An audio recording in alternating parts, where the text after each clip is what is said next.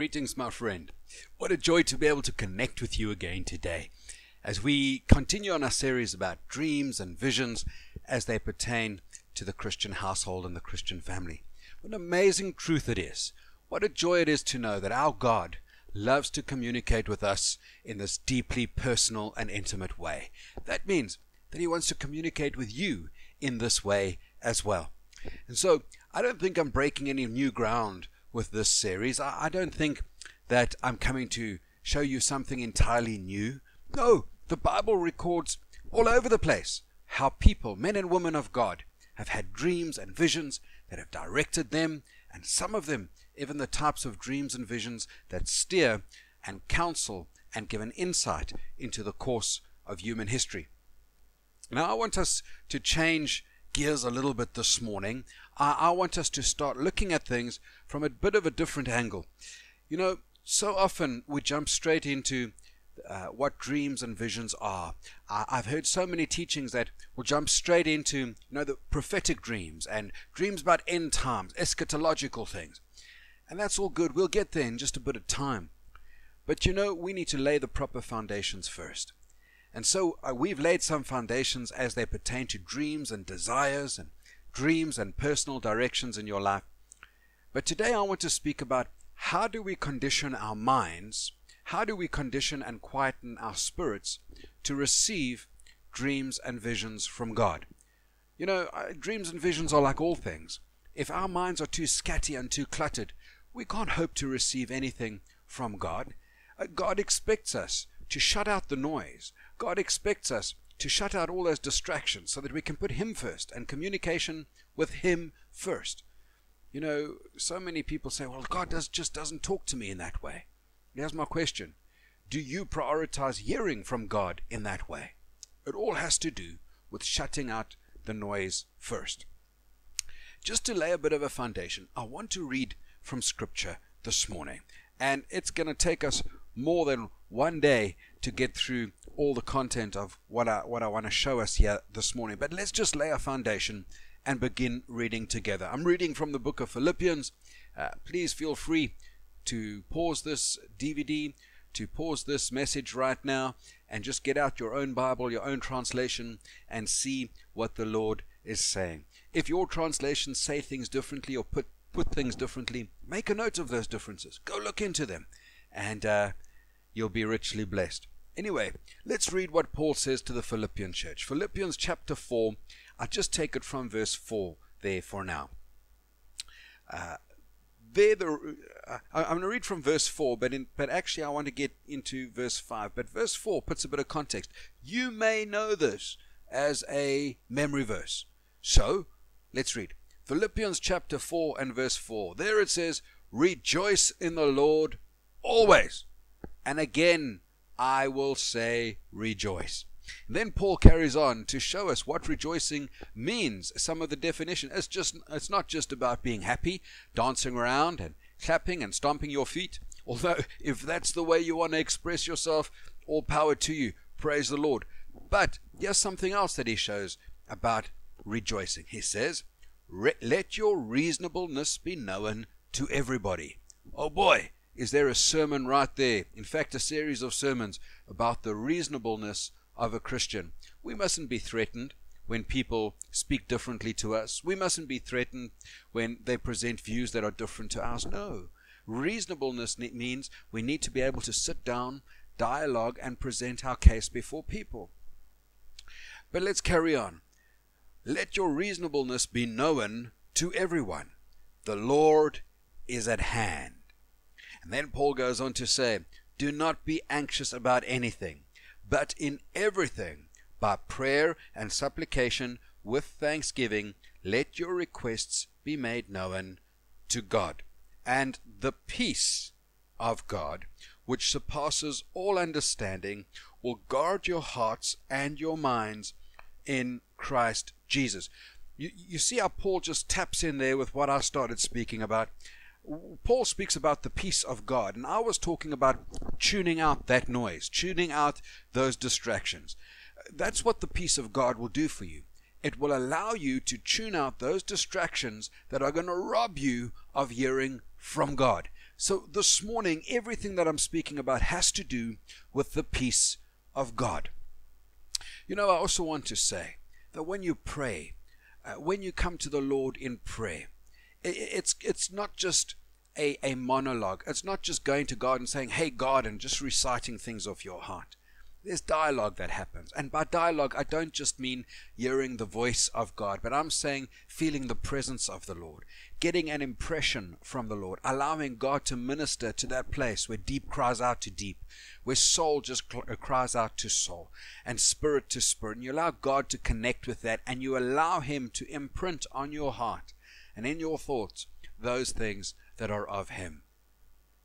But also I want to go a little bit further. You know, when we speak about dreams and visions, I've become acutely aware that you can be more in your dreams than just a witness. You can become more in your dreams than just a passive observer. You can actually become a participator in the dreams that come your way. In fact, I think that it's God's delight when you start developing the ability to actually participate in your dreams. Not just have things said to you, but actually enter into a dialogue as such. Now, there's been all sorts of scientific studies that are showing different techniques that the person can develop, and it's all very scientific stuff. There have been journals that have been written. Techniques that allow you to become more of a participator in your dream, especially people that have traumatic dreams, how to tune those things out, and so the therapy that goes with it. But I'm not talking about participating in your dreams from just a merely scientific point of view. No, there's far more to it than just science. I'm speaking about the types of dreams that Scripture speaks about. Scripture clearly shows how certain people participate in their dreams. Let's think, for example, of the prophet Zechariah. Now, he had a dream of an angel, and an angel was telling him all sorts of things to do with Joshua, who would be the high priest. And he said about Joshua, that is, Zechariah said about Joshua to the angel, he said, put a clean turban on his head. Put a clean turban on Joshua's head. So can you imagine the dream? Yeah, they're dreaming about Joshua. To cut a long story short, there was Joshua. He was dressed in filthy rags. He was being accused by the devil. And the whole essence of this was restoring Joshua to his correct place. The correct place, that is the high priesthood. And Zechariah said to the angel, put a turban on his head. Go ahead. And that essence of turban, it had to speak with dignity. It had to speak with into authority and headship. And you know, just Zechariah making mention of that, just Zechariah making that request, changed the course of the dream. And I believe God tailored it that way. God knew that Zechariah would have that kind of input. This wasn't the first spiritual dream that Zechariah had had. And I believe he had to develop the ability to participate in these kinds of dreams. And by the way, do you notice in that Zechariah 3 verse 5, you can go and read about it yourself. The angel listened to Zechariah. He heard him when he said, and Joshua was crowned with a glorious turban, a turban of authority and headship. Isn't that beautiful? Now, this is what I'm speaking about. I want us to come to a place where we can do more than just witness. I believe that God instills things in our spirit where He wants us to be able to participate. What He instills into you during your waking hours, that it affects the way that you dream as well. Well, I remember I spoke to my daughter Emma. Now, right now at the time of this recording, Emma, 6 years old, heading towards being 7 in November. And what an awesome age that is. I'm absolutely delighting in my children. We are enjoying them so much. Anyway, the other night I was busy putting Emma to bed, and we were saying our prayers. And, right after our prayers, after she had said amen, I said to her, now, my sweetheart, listen to Daddy now. Before you fall asleep, you must think beautiful thoughts. Because if you have beautiful thoughts, you'll have beautiful dreams. Isn't that true? And even on a strictly normal, natural level, that's true in so many ways. If you want to have beautiful dreams, before you go to sleep, get rid of all the mess, man. Don't focus on the people that have got their knives out for you. Don't focus on that major boardroom meeting coming up tomorrow. I mean, these are things that just work you up. You're not going to have a good night's rest.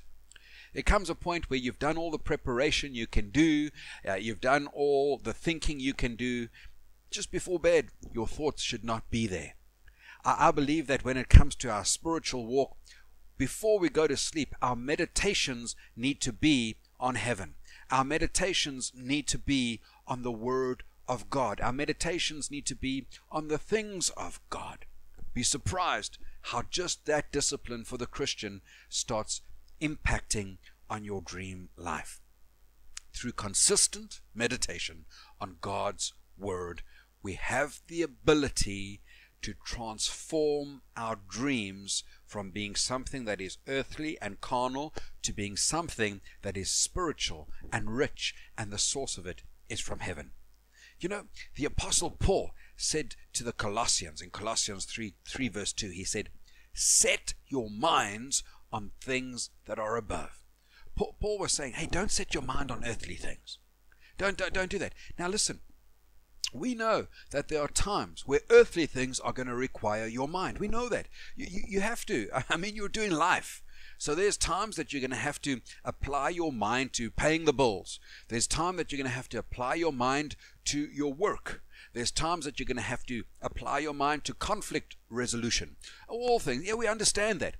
But there's a difference between applying your mind to these things and setting your mind. Paul says, that place where you set your mind, that needs to be in heaven. So sure, there's going to be times where you need to allow your mind to dip in and dip out as you participate on worldly affairs. Yeah, of course, we have to. But when you set your mind, you need to set your mind on things above. Now the prophet Isaiah wrote something very similar. The prophet Isaiah said, you keep him in perfect peace, whose mind is stayed on you because he trusts in you. Isaiah 26 verse 3. Look at the language. Because his mind is stayed. I believe Paul would have said his mind is set. What happens to the person whose mind is stayed in Christ? What? Well, there it is. God keeps him in perfect peace. And if you're in perfect peace in your waking thoughts, you're going to be in perfect peace in your dreams and in the visions that you come your way. I think it's beautiful the way these things just line up. And it's amazing how just a few little practical steps like this can open the whole doorway to have a spiritual impact in your life. Have you ever heard the saying, you are what you think? We've heard the saying, you are what you eat. But other people have said, you are what you think. I think yes and no. Yes and no. I've known a whole bunch of people who are nothing at all what they think. Really, they've just got this opinion of who they are, and when you weigh the reality of the matter, and you compare it with who they actually think they are, boy, world of difference, eh? There's other people that think far too little of themselves. So in that sense, they're also not what they think. And these are the kind of people you want to say, hey man, step up to the plate. Get with it. You're far more than you think you are. You've got more to offer than you think you have to offer. You're thinking of yourself in this lowly way, but I want to tell you, nobody else in our community thinks of you like that. You think you have nothing to offer, but can I tell you, you're actually an encourager. You think you have nothing to offer, but man, when we were going through that crisis, who was the first person all of us looked to? Hey? So there are many senses where we are what we think we are. There are other senses where we're not at all what we think that the person that we think that we are. Sometimes people think that we're the tough ones or the heroic ones until we face that adversity, until we face that time of danger. And we find when we're in the comfort of normalcy, we have a certain way of thinking about ourselves. But boy, when something out of the ordinary happens, maybe adversity or a dangerous situation, we look back on it and we think, wow, I didn't respond in that situation at all like I thought I would. I know that there's a certain technical term. I don't even know what they call that technical term. Go look it up for yourself, man.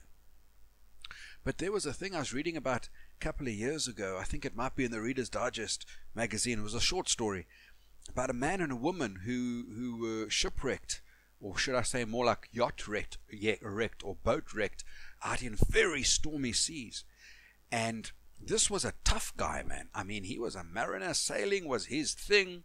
It was just him and the wife out on that boat by themselves, and he was holding things together. Cut a long story short, heavy storm comes their way, capsizes their boat. I mean, we got waves that are massive, you know, and they're doing this thing, and storms and wind lashing, and you can picture it. When the helicopter came to save them, they threw in some of these life jackets and, you know, these life hoops that people put around them. You know what this tough guy did? He literally pushed his wife under the water to give himself buoyancy so that he could get to the life jacket that was thrown his way. Well, needless to say, that couple needed a bit of counseling after that. Nobody would have said he would have done that type of thing. Nobody would have said. But yet again, for those of us that think we're a bit of a tough guy, how would you react in time of danger? Peter said to Jesus, "Lord, though they all walk out on you, no ways, Lord, I'm going to stand with you." Jesus said, yeah, okay, let's see what happens when that rooster starts crowing, right? So there are ways that perhaps we think of ourselves in time of normalcy, where when the push comes to crunch, it shows us that we're not quite who we thought that we were. And let me just say to you, recognizing these vulnerabilities and recognizing these weaknesses is not a bad thing. It's very good. It's very good to be able to get a reality check and see who we are compared to who we think that we are. These things come and shape our thinking about who we are. Sometimes we get a reality check. We say, oh goodness, okay, hold on one second. There's a difference here. I need to work on this aspect of who I am. I need to work on that weakness that was revealed in me. It's a good thing if we're honest about it. It's a good thing if we allow these things to help us take stock of our shortcoming. Very good thing if we allow it to shape, listen to me carefully, to shape our thinking about ourselves, about who we are. And by shape, I mean correct, I mean balance, I mean in time broaden. There are times that our thinking can be very provincial, man. Just, we need to broaden our thinking in certain areas as well. Now, the word here that I believe would properly sum up what I'm trying to say is the word sober. Let's start thinking soberly about ourselves. Let's start thinking soberly about who we are and the way that we face situations and thinking. In 2 Timothy chapter 4 verse 5, the Apostle Paul says to Timothy, he says, Timothy, you must always be sober-minded. In other words, not just a little bit, not every now and then. You need to make it your practice that the way that you think about things is a sober pattern of thought. When? At all times. At all times, think soberly about things. Why? Well, we just read about it in the book of Philippians. Why? Because the Lord is at hand. Oh boy. I mean, if we think about it, now more than ever. Remember, I spoke a little while ago that the church needs to have this expectation all the time that the Lord is at hand. That's what made the church so powerful back in the first century. That's something that is sorely missing in many of our churches nowadays, is this expectation the Lord is at hand. Well, I thank God for some of the craziness that is happening in our world around us right now. Not because of the craziness itself, but because some of the craziness that is happening in world politics, in weather patterns, and wow, man, some of the craziness is a sober thought. It is a sobering action to come and remind us that the Lord is at hand. Man, there have been some non-Christians that have been shaken up a little bit by the things that are happening in the world, because they come to see that all the things that the church has been saying for such a long time, they're lining up with the world events that we're living in right now. That's exciting times. But I want to tell you, even in these exciting times, we who are the sons and daughters of the Most High God need to think soberly about the times that we're living in. We need to have a mindset of eager expectation. We need to have a mindset of almost yearning to see our Lord revealed. When Paul writes of this expectation, this blessed hope, notice what Paul says when he speaks in the context of the Lord being at hand. What Paul writes is so very different to so many of the messages that I hear from pulpits and things that I see even on the internet in today's age. So much of what I hear is, well, God is at hand. Come on, you need to get ready. You need to be frantic. Come on, let's run around. Let's do things. You need to get the message out. You need to get the word out. Yeah. Missed the plot. Missed the plot. Listen. Paul doesn't say, hey guys, Jesus is coming and boy, is he mad. No. Paul doesn't say, hey, do you know the end of all things is happening? It's almost the end of the world. You need to run out into the forest. You need to build a bunker somewhere, couple of 100 meters below the earth, and stock up on tinned goods. Paul doesn't write anything like that. Nothing. You know what Paul writes? He says, God is near. The time is at hand. Do not be anxious about anything. His coming is imminent, could be any day now. Yeah, we know that. When we look at world events, we know that. But the world events are not our authority. We've always known that because we've looked at the pages of Scripture, right? And what is it that Paul says? Do not be anxious about anything. Don't be anxious about the mark of the beast. That falls under the anything. Don't be anxious about the Antichrist coming. Come on, we're going to be in heaven when these things unfold. The rapture will happen before those things unfold. Different message, right? Don't be anxious about the stores running out of food. Don't be anxious about the state of the healthcare systems right now. Don't be anxious about the deep state. Now, listen. We are soldiers, man. We mustn't be caught up in civilian affairs. Ours is not here to be caught up in that type of panic. No. In everything, by prayer and supplication, with thanksgiving, let your requests be known to God. Listen. And the peace of God, which surpasses all understanding, will guard your hearts and your minds in Christ Jesus. You see, it's precisely in these times of difficulty, in these times almost as if, Jesus put it like labor, stages of labor, and you see the contractions coming. It's in these times of upheaval that we need to hear from God more than ever before. And yes, I know that we have the authority of Scripture. I know that we have the Bible, but I'm talking about in this deep and personal, reassuring way that God has said He Himself wants to speak to His church. It's in these times that we need to be peaceful people. Peaceful. That's the catchwords that I believe that we get out of the Scripture. What kind of people will mark the end time church? Grateful, peaceful, prayerful. Not people running around. Come on, man. We need to be the light. We need to be the salt. While everybody else is running around frantic, they should be looking to the church, and the church should be peaceful, grateful, prayerful.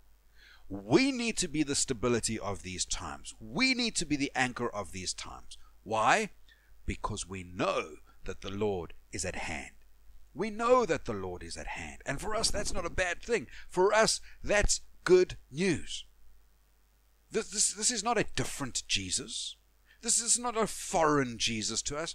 It's the same Jesus that we've been praying to all along. It's the same Lord that we know has been the Lord that sticketh closer than a brother. It's been the same Lord that we've run to. It's been the same God that has had us covered under the shadow of His wings. That's who is coming one day. And so for us, it's a source of great delight. It's a source of great enthusiasm. It's a source of great peace to us.